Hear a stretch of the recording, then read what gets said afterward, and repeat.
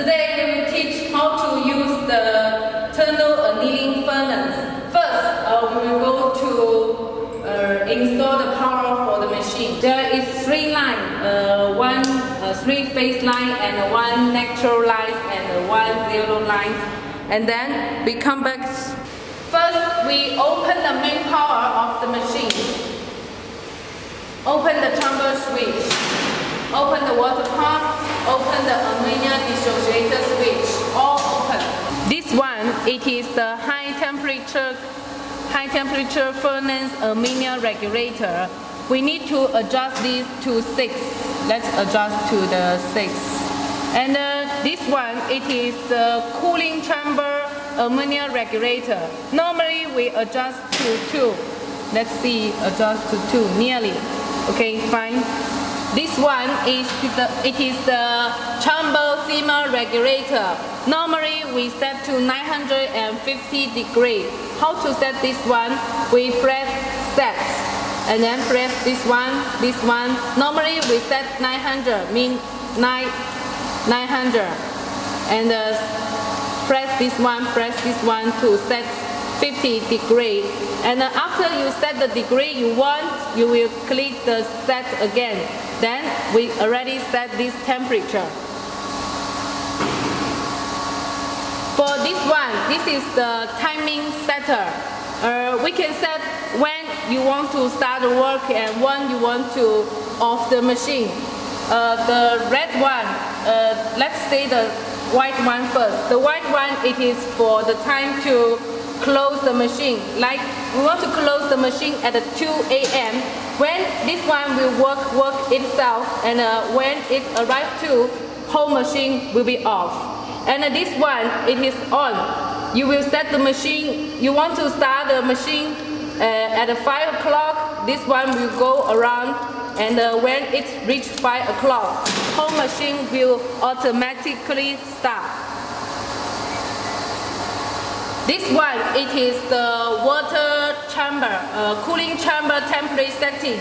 Normally, the max temperature cannot up to 55 degrees. If the machine, the cooling chamber degree over 55 degrees, the pieces will not appear beautiful.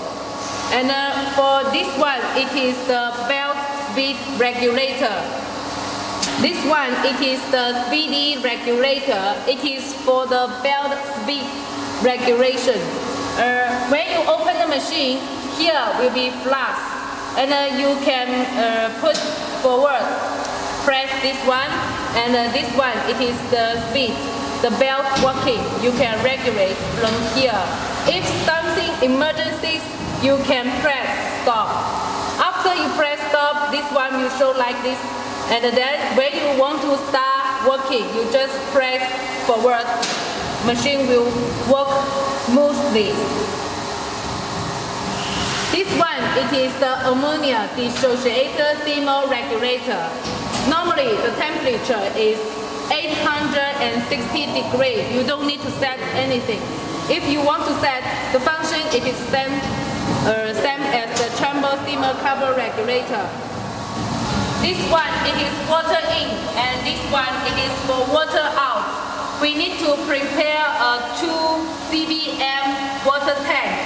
The first time when you use the machine, you need to use this to put into the water tank to fill the water inside the chamber. And then after this one, have the water go outside, mean this one is okay, can work smoothly.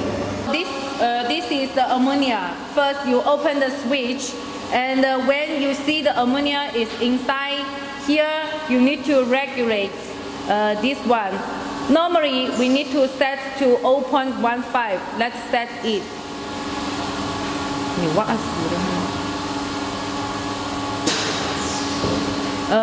We need to set 0.15. After you set 0.15, this one is fine. 0.15. The first time you need to connect the ammonia. First you open the 4th screw of here, and then take this one out and connect the aluminum here. It's fine. After the all switch open and all setting is fine, we need to check this temperature. Once the temperature reach 860 degrees, and we can check if here it has some fire. After the temperature reach 860 degrees, we can find some fires here. Actually, both sides of the machine of the tunnel should have the fire.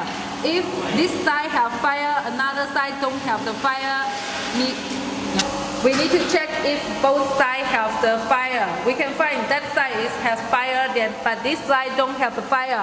We need to put something. We need to put some